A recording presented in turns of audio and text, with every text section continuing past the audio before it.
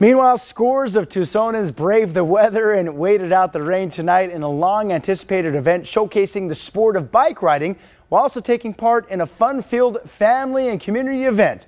We're talking FUGA's 5-year anniversary. FUGA stands for Families United Gaining Accessibility. It's the 5-year celebration of gaining visibility on Tucson's south and west side, and the fabulous fiesta and ride all began just after 6 p.m.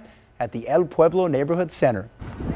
It was windy and rainy at first, but after that it was all smiles for the bicycle diehards. A big thanks to Netza Aguirre and REA Media for helping us get some of this video you see there. And we're told that as bikers waited out the worst parts of the storm, Congressman Raul Grijalva opened up his nearby offices to provide shelter for the grateful riders. Meanwhile, apart from this event, don't forget that Tucson is celebrated as a bike-friendly city with roadway resurfacing projects continuing to include bike safety lanes through that Prop 411. No wonder our city also hosts an event like the Tour de Tucson. Can't wait for the next FUGA bike ride. Wish I wasn't working tonight. It'd be fun to be on my bike. All right.